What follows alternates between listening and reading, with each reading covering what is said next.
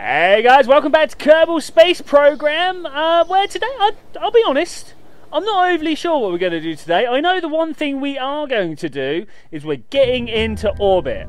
Possibly doing some launch pad science, maybe? I don't know. So, last time we got up into orbit, well no we didn't, we got up into out of the atmosphere. I didn't have quite enough to get up into orbit, mainly because I spent too much time chatting to you guys, because you know I'm such a social creature that I completely forget what I'm doing most of the time. Why can't I do this? Purchase cost. Oh, I've got it on difficult, haven't I? And I bet I can't even. Alright, so we learned a new thing today. Let's go do this, shall we? I completely forgot that was a thing as well. It's the best thing about playing like a new updated game. They change everything on you. Now it's in here, right?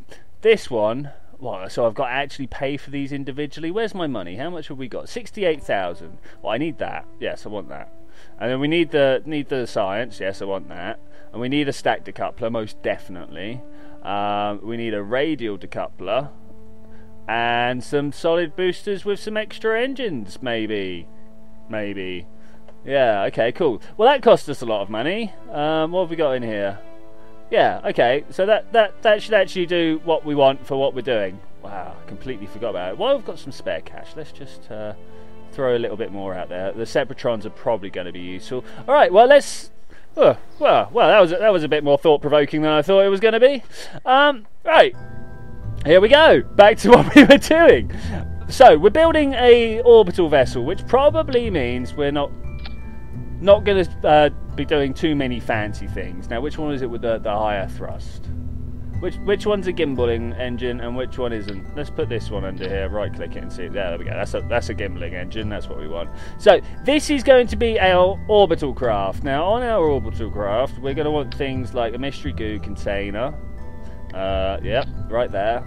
And then on this side, we want that. Ideally, we want something to balance out the weight of this container on this other side here.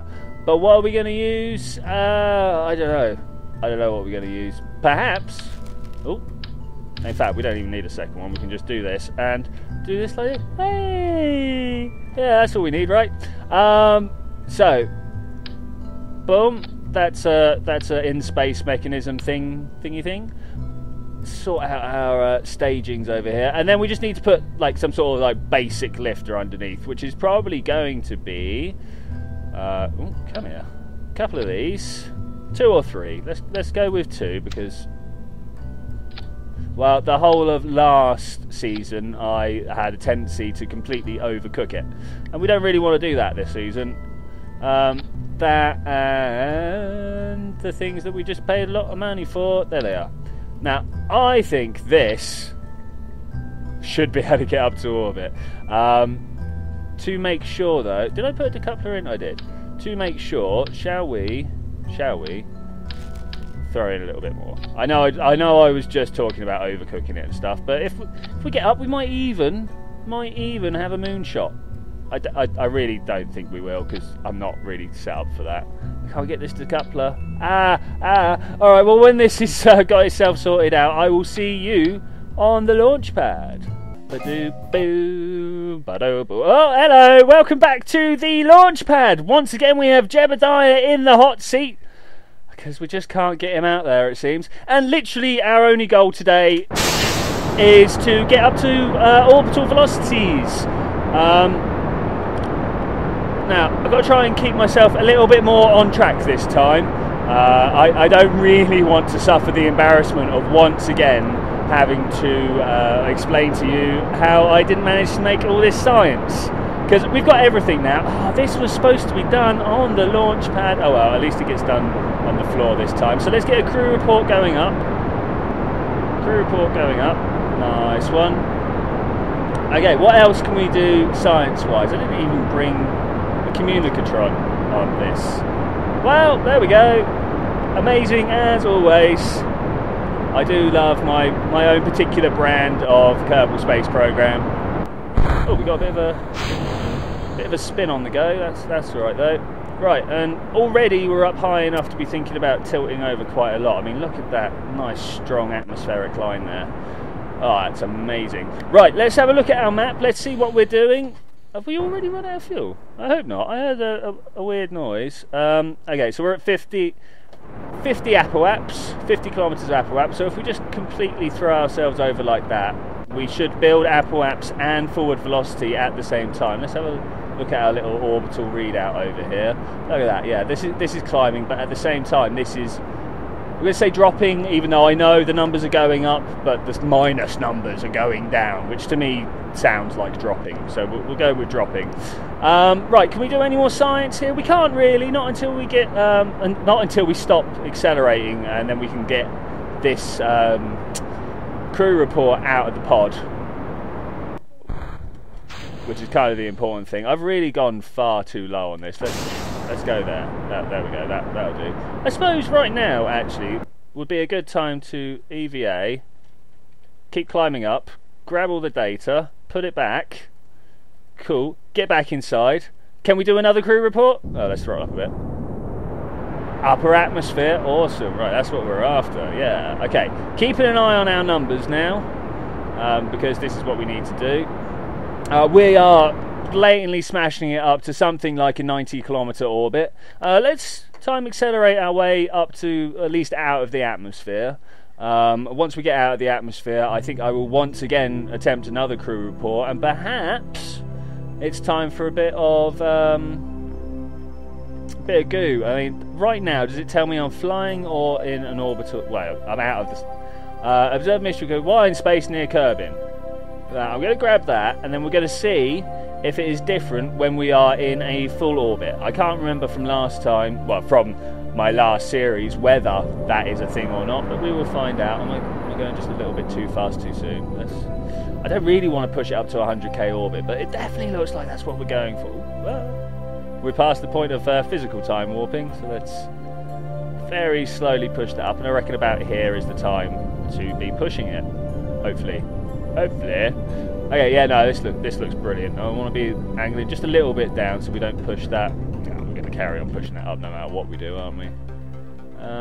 Maybe somewhere down here. I'm not going to waste the fuel. I'm just going to wait for us to start watching this drop down, which will hopefully be shortly. I mean, where are we? We're at 97 kilometers and we're going for 102. I suppose I can just hammer on the time acceleration again, and hopefully this will be good, right? Surely. I mean, what could go wrong, eh? It's just space. It's only rocket science. Okay, that's an orbit with a ridiculous apoaps, but that's an orbit. Observe the mystery goo, and what have we got? While in space near Kerbin. That was the same as the last one, wasn't it? Yeah. Okay, we're going to keep this, and we're going to try to. Oh, hello. Let's get rid of this. We're going to try and put ourselves down on the space center this time. So if we just go for a singular orbit, go through the darkness, let's turn our SAS off because we don't really want to run out of power that quick. Maybe whilst we're up in orbit, you know what, let's go to the space center. Let's go to the space center and see if there's any actual orbital science we can get done. Let's go have a word with Gene.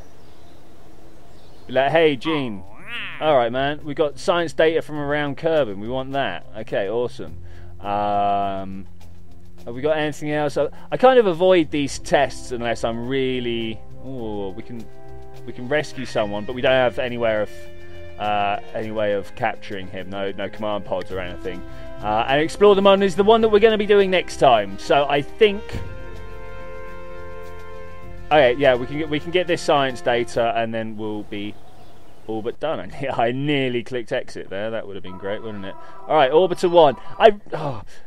I really have no idea on the names for this season's ships. If anybody has any like amazing ideas, I would very much appreciate them. So what we're actually looking to do is our Apple apps, maybe bring, I don't know, maybe there, bring our power apps down.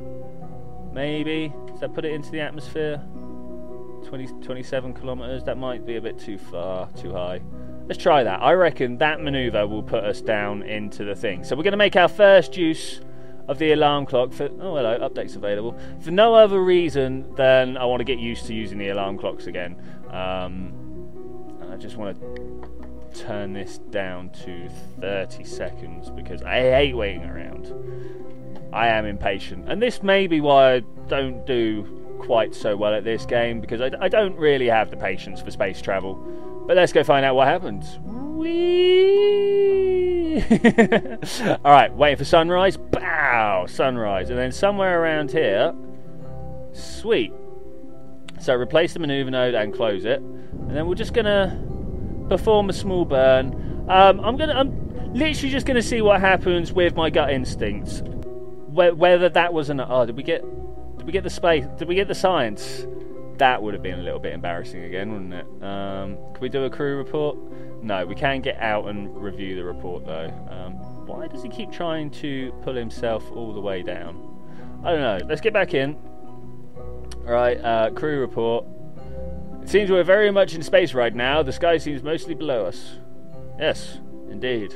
Crew report while in space near Kerbin. Woo. Okay, so we've got a maneuver node again. I don't know what that's doing now. I didn't really want that. Okay, this looks good. Oh, it looks a bit shallow. Maybe I might end up pulling down too early. But let's find out. See what happens. Hey, what's the worst that could happen? Well, we all know what the worst that could happen could be. I could slam into the side of a mountain, or I could just completely fail to get down to the space center. We could end up hitting the moon. You know, I nearly had the fuel to carry on, I suppose. Does anyone know if in the 0.25 update there's been any sort of changes made to how fuel hungry the fuels are? Look, that's going down far too quick, isn't it? We're not going to make that before that drops below the surface. So how about we just kind of nudge it up a little bit? I mean, that couldn't go wrong, surely. 8 kilometers. We want to go forwards a little bit as well. Is that possible? Oh, maybe not. Maybe we want to push it backwards a little bit. Yeah, like that. So this is how I figure out my orbital maneuvers. I start thrusting just tiny little bit, and then I swing around along the line that I think it's supposed to be on until I find something approaching what I'm going for, and then we just kind of sit back and watch. That's our target next time. What do you reckon? That little crater right there, should that be our target, or should we go for one of the big ones? I'm not sure what my favourite landing site on the moon is, actually. What do you guys... What are your favourite sites on the moon? Obviously, like the northern latitudes and such are amazing. A little bit difficult to land on because with the low sun, it makes the shadows a bit awkward. But you know, the highlands, they're a bit easy. I do prefer a bit more of a challenge to my landings. And here we go. Here's the heat shock starting. Not even close to high enough. So let's just... Ooh, maybe not quite like that, but it does seem to... Am I out of fuel? Am I out of fuel? That's out of fuel. Well, that kind of did all right. Yeah. Okay, so I put it down at something like 20 kilometers over the middle of the ocean. What I'm now thinking is maybe 30 kilometers over the middle of the ocean in an orbital path. I don't know. I mean, I should know, right? You guys have watched me do this entire thing many times now. Oh, can we get a re-entry mystery goo? While in flying over, we don't quite get the full thing, but that will do. That will do. I was about to say what possible harm could come from that, but I can see all sorts of possible harm coming from that. Okay, so we are coming down hard. I've just turned down my time acceleration, though I may have done that a little bit early. We are still 2 kilometers above, and that flashing light there telling me that it needs an update is really distracting. But anyway, right, so where are we? What are we doing? We're coming down hard. Jebediah, I've forgotten his name for a second there. Jebediah is doing great.